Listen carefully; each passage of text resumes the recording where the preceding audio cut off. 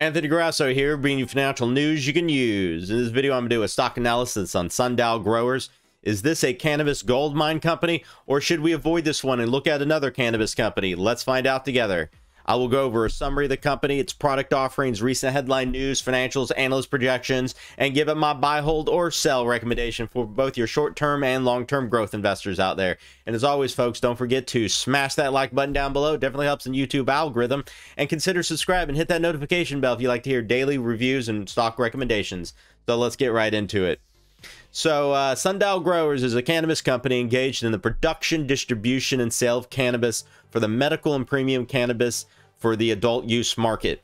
In Sundial's purpose-built indoor modular grow rooms, the company produces consistent cannabis in individual and fully controlled room environments. The company's cannabis products are used as a prescription, medicines, and to enhance social, spiritual, and recreational occasions. The company sells Sundial Cannabis branded dried flower cannabis products in the range of formats such as pre-rolls, oils, capsules, and sublingual. So let's look at some news of the company right now.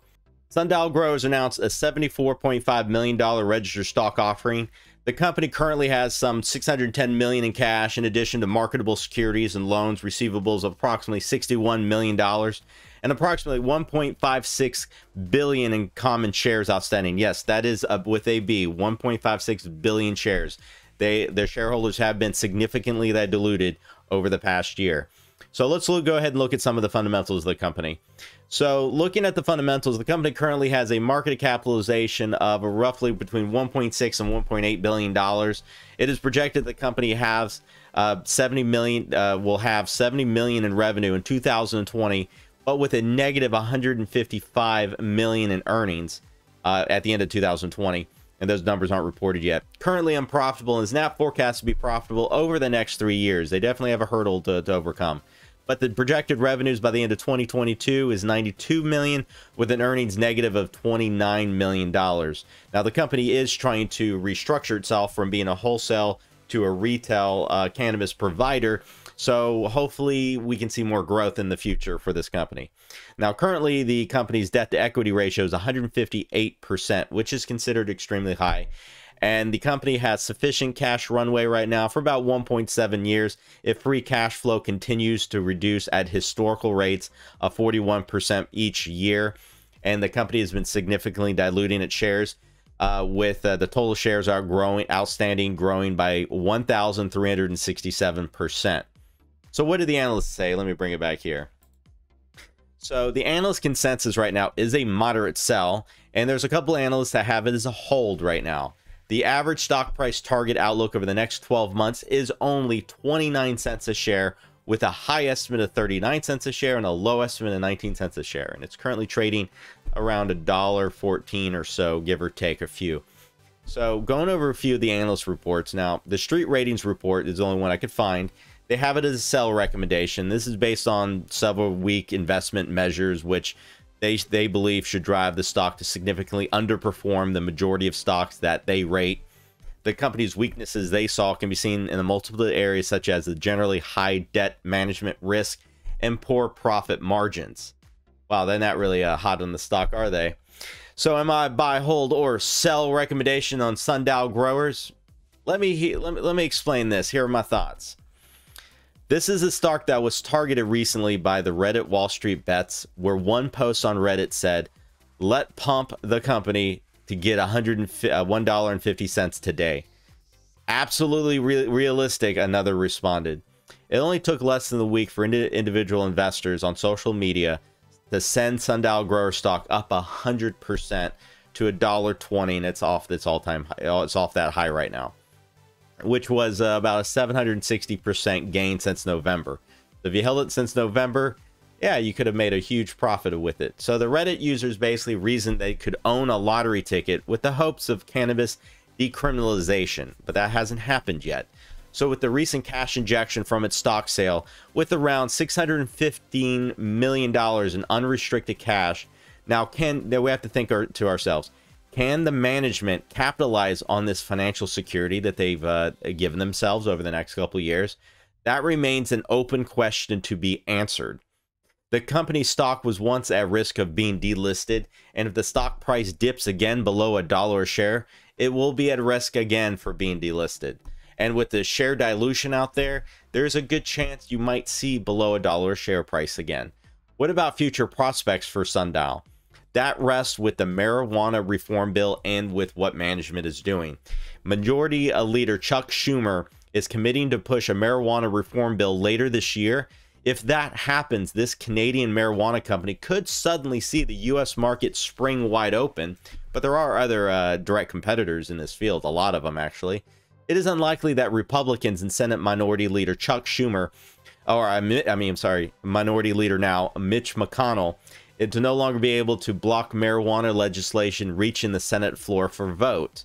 So there's real hope that cannabis reform will occur at the federal level in the United States towards the end of 2021, but that's unknown.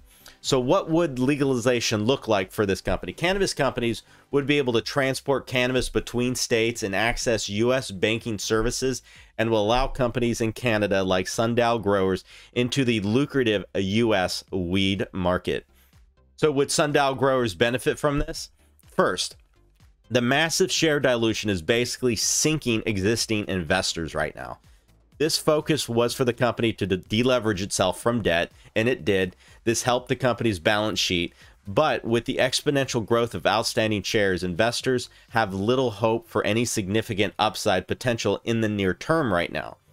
Even though with the help of Reddit Wall Street's bets to bring this above $1 a share in the short term, when the hype dies down, there might be a huge possibility of the stock trading below $1 a share again and being threatened of being delisted again unless the company can execute reverse splits on the stock potentially in the future, or completely change the revenue growth of the company by going from wholesale to retail.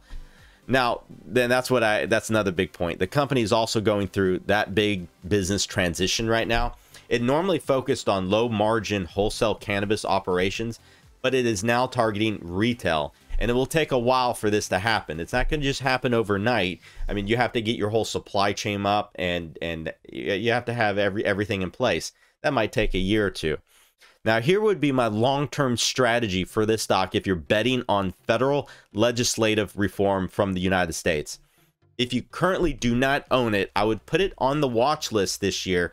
And if and when Chuck Schumer announces that he will be introducing a cannabis reform bill, and if it has any chances of passing, then exactly at that point, I would buy in. First, examine the company exactly where they're at that point, and then I would buy in. I feel that this stock is too pricey and completely way overvalued at the current levels, taking into consideration the massive dilution of shares. And when the hype dies down over the next couple months, I believe this stock price will dip in the short term. If you already got into this stock under 70 cents a share, though, it might be worth holding on to for the long run. Yes, you would take some downside risk if it ever dropped again, but since the Democrats are in office and cannabis reform has a great chance of passing.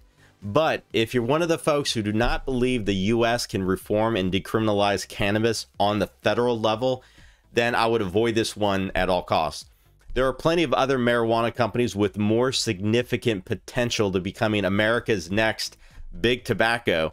Look at Canopy Growth and Tilray, for example, which have stable brands and existing supply chains to match. So basically, either way, you're rolling those dice. But I want to know your thoughts. Can this company turn its business model around from wholesale to retail consumers and get that big bump from possibly U.S. reform decriminalizing cannabis at the federal level? Please comment down below. And so there you have it, folks. And as always, don't forget to smash that like button down below and consider subscribing and hit that notification bell if you'd like to hear my daily stock reviews and recommendations. Until the next stock update later today, folks. Ciao.